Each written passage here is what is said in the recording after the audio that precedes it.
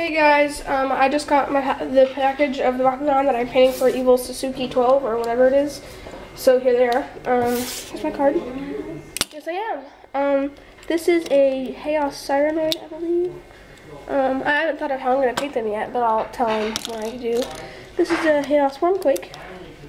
440 Gs, and the Cyranoid is 460 Gs, if you guys are wondering.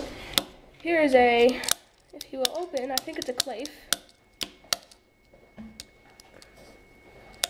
who seems to refuse to be opening right now. I don't want to break his Bakugan, but I want to get it to open. Come on. Here we go. Wait, it's not Clafe. It's an El Condor. Darkest El Condor. 660 Gs. I think I have to. Here we go.